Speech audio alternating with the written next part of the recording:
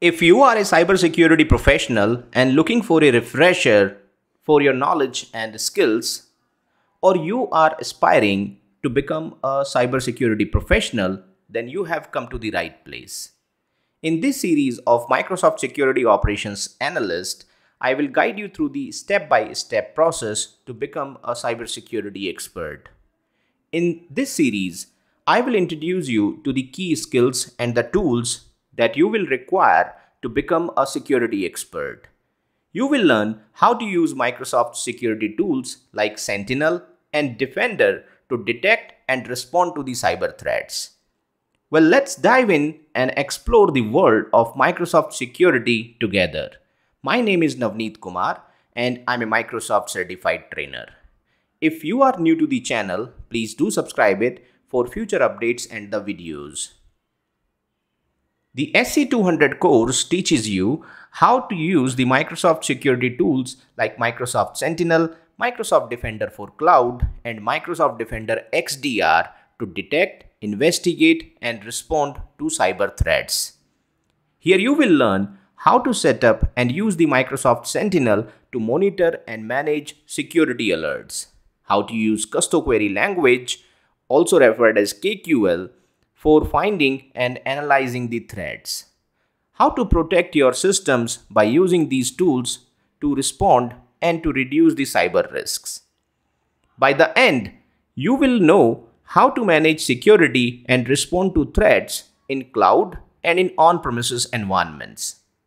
The learners should have some prerequisites and the knowledge like basic understanding of Microsoft Defender, fundamental understanding of Microsoft security compliance and identity products, intermediate understanding of Windows 11, familiarity with Microsoft Azure portal and services, specifically Azure monitoring and the Azure log analytics, familiarities with Azure virtual machines and virtual networking, and basic understanding of scripting concepts.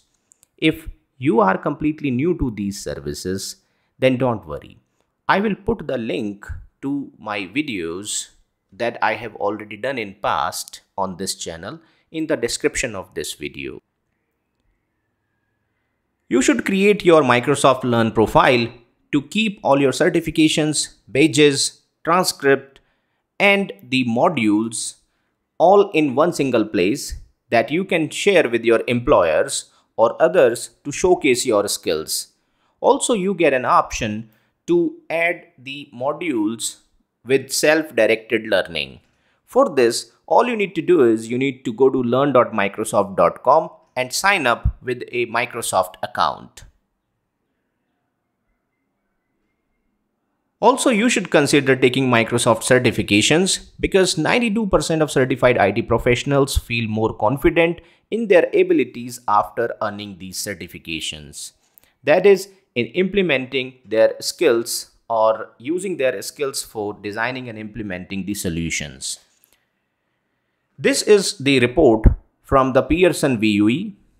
If you want to get recognized by earning the industry validation for technical knowledge, then ensure you stay current with the necessary skills and expertise for continued success. That is where for Microsoft role-based and specialty certifications, it requires the annual renewal of your certification. But don't worry, this renewal is actually at no cost and is available online. You can learn about the Microsoft certification renewal process from the link I have given in the description. The fundamental certifications do not require any renewal. The SC-200 exam covers these 4 key domains. The first domain is Manage and Security Operations Environment, which covers 20 to 25% of the exam. Configure Protections and the Detections covers 15 to 20%. Manage Incident Response covers 35 to 40% of the exam. Perform Threat Hunting covers 15 to 20%. Higher the percentage, the higher chances to get the questions in the exam. This blueprint helps you in deciding that what are the key topics or areas where you need to emphasize for your preparation. I will be doing the exam prep videos also. You can look into that, and you can take the practice assessment from Microsoft's website directly. You will find the link in the description of this video.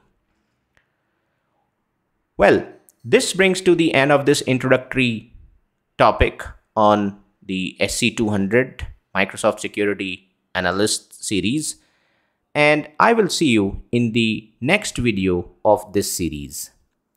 Till then,